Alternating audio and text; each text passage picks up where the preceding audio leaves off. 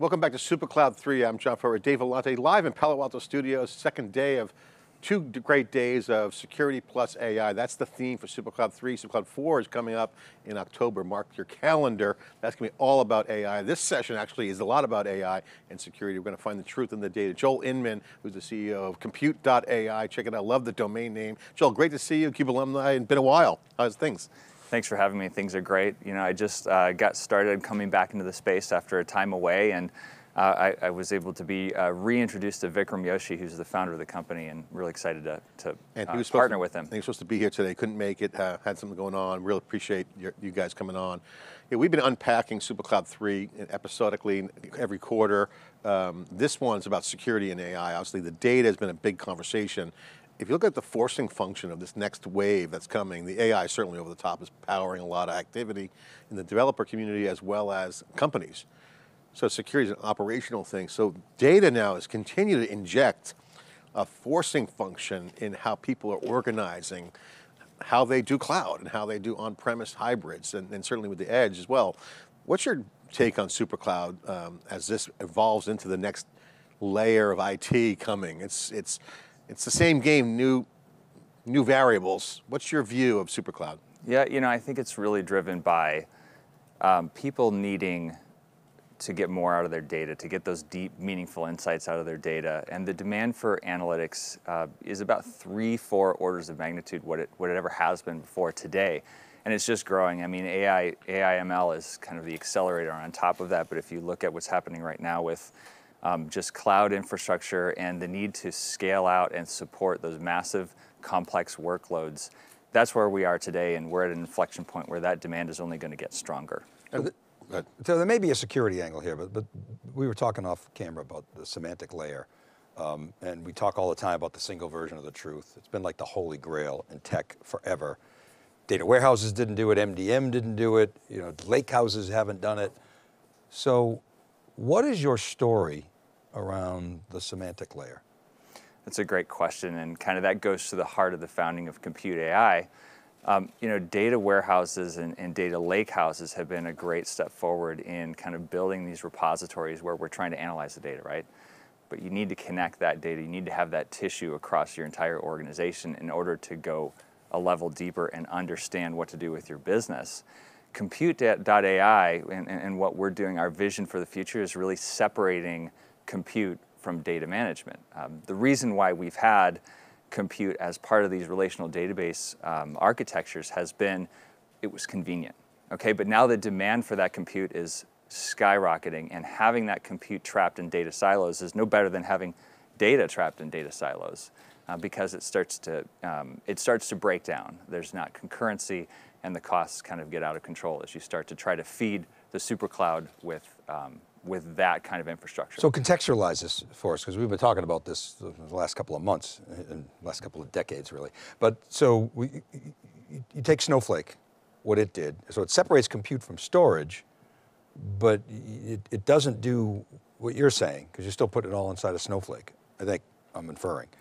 Look at what Databricks did at its recent show, kind of basically building out a data mesh with its lakehouse, being able to connect even any data, Snowflake or whatever. Now, of course, Snowflake's also connecting different data types. What's different about your vision? So the difference of separating compute and our product is called pure compute, right? Because you really want to get that compute set aside. It's building compute into the fabric of your server infrastructure. So we envision a compute engine on every server and interacting the data in a very open and scalable fashion, SQL directly on files, taking that relational component and then plugging in a compute infrastructure that is inherently reliable, that is highly memory efficient, and that is able to scale from a tiny server from one node up to hundreds of nodes, thousands of users. You can hit it with different workloads, you can hit it with ad hoc queries, you can hit it with batch processing. It doesn't go down, it doesn't fail, and the costs are linear as they scale. You're just simply benefiting from the elasticity of the cloud that you're on. And then I'm going to have data in different data types. I'm going to have different query mechanisms. And you're saying you basically, I think, I'm inferring, translating it all back into SQL to make it simple. But I'm going to have vector database. I'm going to have graph database. I'm going to have relational. I'm going to have structured. I'm going to have unstructured. All those different data elements of today are incoherent. Now I can maybe bring in a DBT to KPIfy the metrics in a data warehouse. I can maybe do something with that scale, but it's still a real heavy lift. Is your vision to change that so that all those data elements are coherent and can be joined at scale? Yeah, that's exactly what we're seeing and what we're saying. I mean, you said the key word there, DBT, right? And people are using that authoring tool to create their workloads and their pipelines and try to knit this data together. So when you're doing that, when you're creating the semantic layer, what you're doing is you're actually executing thousands and hundreds of thousands of joins, right? You're taking tables and formats and rows and columns from all the disparate areas of your business and you're putting them together into one semantic layer that is referenceable. And you said unstructured, it needs to have structure. It needs to have that kind of basic structure of a SQL engine. Just not to interrupt the cadence here, but real quick, define the semantic layer for the folks watching. Good question. Yeah. We've heard of semantic web and we see ChatGPT. Semantic layer, you guys are referring to a different concept within a data plane. Can you just explain? Yeah, I mean, what our a view of the semantic layer is simply metadata that connects the different data silos so that you can put it all together. And the use case for that would be, the benefits would be what? The use case to that would be reaching into all the different aspects of your business, and really being able to analyze the ephemeral data that you don't have time to put it into a data warehouse. You don't have time to run the analytics and the statistics on that because if you take the time to actually put it into that data warehouse, it's gone. This is the key point. It's real time, and this is why we use Uber as an example. People, places, things, riders, drivers, ETAs, destinations, prices, transaction data, all different types of data, but to Uber, they're coherent. And it's done in real time. They're not shoving it into a data warehouse, analyzing it, and pushing back out. Because the lag to value is, by the time the data is you worth never get the ride. It's gone. The moment has passed, and you can't ever get it again. Okay, so this is the problem that you're solving. What's interesting here is if the Snowflakes and the Databricks of the world don't own that semantic layer, what's going to happen potentially is like what happened to Oracle with BEA. They basically extracted that, and the rest of the application world took advantage of it. So this semantic layer, in the context of real time, digital representation of your business, is a next wave when now you start to bring in AI. And there is a security angle here to be able to do this for security in real time. There's a narrow application in security, but the applications are endless. Well, and there's also an open standards implication here too, right? We're seeing a lot of people move to the Iceberg Parquet format, and that's what we support, and that kind of needs to be there for the community at large to be able to utilize these types of tools. You saw that at Databricks. They said, oh, we're going to take, whether it's an Iceberg table or Hootie or Delta, whatever it is, we're going to translate it into Parquet at the back end, and we'll take care of everything. So the Iceberg standard is emerging. Everybody's leaning into it. You mentioned Snowflake and Databricks, David. I'd love to get your perspective, guys, on this. It sounds like this is disruptive in people who have an incumbent position. Yeah, I think it is. I mean, I think Snowflake have a database mindset. The database guys came out of Oracle, and I think they're bringing in people with an application mindset because they want to be the iPhone, the App Store for enterprise data apps. But in order to do that, if they want to serve those real-time applications, they've got to have at least some kind of relationship with the semantic layer. And personally, I think they need to own it to justify their evaluation. I don't know. Do you have a thought on this? Yeah, no, I do. Our vision of compute, we believe compute is a new category. Okay, people have never really separated it out before. In terms of being disruptive, that's not our goal. We're very collaborative, and we want to partner with all of these companies, right? So we think we can fit. We love everybody. Yeah, we love everybody, and we can fit right in there. As they lose their share, okay. Environment, right? So I think that we're seeing the early days. We're seeing the need. We're seeing people have data warehouses and data lake houses both in their environment. I think actually you published a stat 42% of all customers have both. Both, yeah, yeah. And so that speaks to the need here, which is data's everywhere. It's spilling out, right? And how do we make use of it? We need to make use of it with a relational structure, a semantic layer, and then the infrastructure to support that. And the infrastructure to support that is going to be the Supercloud. So in concept, how could you partner with the Snowflake? I don't know if you are or thinking about it, but how in theory could you partner with what is essentially a closed proprietary system like Snowflake? Well, I want to dodge that question and talk about Spark, Presto, and Trino, right? Because those are the landscapes, the areas that we play in. Same question right? for Databricks. I mean, with the exception of, well, there's some propriety in Databricks. Yeah, I mean, as well. so us, we're a small piece of the system. We're kind of, think of us as a co-processor or a compute engine, right? So we go into that system, and maybe it is a Snowflake, and you point dbt directly at our engine, so you offload the compute. And you say compute is going to the compute engine, dbt is pointed at our product, and then you load it back into your data warehouse. Or I could containerize your stack inside of Snowflake. If you wanted to develop on top of Snowflake, you could do that with what they've just announced. Yeah, I mean, theory. The beautiful thing is about the vision is that we believe compute needs to be everywhere.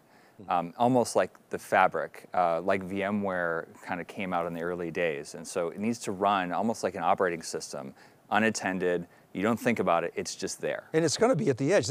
I have no doubt that the likes of Snowflake and Amazon and all the cloud guys are thinking about this. No question in my mind. It's just unclear to me how they play where the data is, which is everywhere.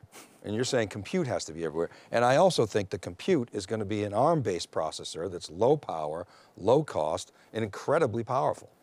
No? Well, my question on you guys is, I love the name, by the way, Compute.AI, great URL, mentioned that at the top. What's the AI aspect of compute? Because we've had a lot of conversations in theCUBE over the past this session and before, how move the compute to the data, because data egress is kind of expensive and moving around data, but also being smart. So having an AI component, where's the AI in the compute side of your play? That's a great question, and prepare yourself for a long-winded answer. Okay, so I'll try to be concise. It's okay, take your time. So the first part is we use AI/ML in our product, right? And we use it to page to disk elegantly. So within our code, we use these algorithms in order to garner memory efficiency that has never been seen before. So bypassing the memory bus throttle that prevents CPUs from being 100% utilized. So if that makes sense to you, we can run CPUs at 100% utilization, even overcommit CPUs, overcommit memory, and have a spill to disk that is very elegant. And so that's where we have the cost-efficient piece of our product, right? Where you're not ever getting killed by memory overloads, and you don't need to over provision memory anymore. So that's number one, is we use AI, it's integral to the product that we built. The second piece of our name has to do with providing infrastructure for the AI generation, right? And so we've had a decade of data scientists building these AI models, and they're ready to go into production. The rubber is going to hit the road. And when they do that, they need SQL as the empowering relational engine to put that into practice. And we're right there with them to support that, because otherwise if you put an AI workload on top of the current infrastructure where compute is trapped in database silos, you're going to get costs that go through the roof. I mean, there was a study that I read recently from CSET that showed the biggest LLM model is going to cost $25 trillion in compute by 2026. I don't know if that's still relevant or not, but 25 trillion, right? So McKinsey came out with a study that said, we're going to benefit $3 to $4 trillion per year in economic value as our global economy. Well, if you're spending 25 trillion and you're benefiting 3 to 4 trillion, that math doesn't end up. So something has to be done about the compute and the infrastructure to support AI/ML, and that's where we play. So to John's point, you're bringing not only bringing the compute to the data, you're bringing the compute along with the AI and the ML to the data. Well, the fact that we're using AI/ML within our product itself is a small piece of the... Secondary to, so there's a third piece, which is somebody else's AI/ML. Somebody else's AI. Look, you have, I was talking to a customer yesterday who said, we have these models that we've been building, and they're proprietary to us, and we need to be able to run them within our platform, and they were using BigQuery from Google. Perfect example of generating and building these models and then putting them on our infrastructure, and they had a serverless infrastructure, and it just works. And so that's the type of example. People are going to have to figure out, how do we put our AI/ML into production? Yeah, and then apps are coming. What's your vision of how you see the application market developing? Because supercomputing, supercompute, smart compute, AI compute, which you guys have, the super cloud layer, now you got super applications, going to have data native built in, natively managing the data, and a lot of this ephemeral data will be in the app. He mentions Uber. We'll see more of those apps being coded. So a whole developer tsunami is coming as well. So we're seeing a Cambrian explosion of developers getting their hands on these open source. So yeah, rubber's hitting the road for the Gen 1 data scientists with their LLMs and foundation models. Now you're going to have coders coding on top of data natively. Yeah, I mean, I think there's two parts to your question. One, how are applications evolving and developing? I mean, I think they need to be developed with the semantic layer in mind. We're really moving towards more of a data-centric ecosystem where applications, they need to stop being so grabby, and they need to share data with everybody, and the architecture needs to change a little bit to reference that semantic layer. Yeah. That also corresponds with AI/ML, because what greater way to feed your production workload AI/ML than with the semantic layer that reaches into every piece of your business, right? So we're setting the stage. Supercloud is setting the stage to not only be able to meet the demands of increasingly complex workloads from BI tools per se, but also to build the data center that's going to provide support for AI/ML. This is why Supercloud is not just hybrid, on-prem to cloud and across cloud. It has to stretch out everywhere. And that's why it is a metaphor for the future of what we call cloud. But the way we think about cloud as a remote set of services is changing. Yeah. Joel, thank you so much for coming in for Supercloud 3. Supercloud 4 is going to be all about AI, which is right up your wheelhouse, compute and AI. I don't think those two things are going away anytime soon. I'm glad you flew in. Yeah. Thank you. Well, I appreciate you guys having me, and hopefully next time Vikram can make an appearance. Yeah. Be great. Compute.AI, I mean, again, love the name, love the domain name. Those are two things that are going to be more and more abundant and important. And of course, Supercloud 4 is coming, all about AI. I'm John Furrier, Dave Vellante. We'll be right back with Supercloud 3 with Matt Garman from AWS's exclusive video where he shares the master plan for how they will be competing in generative AI. We'll be right back.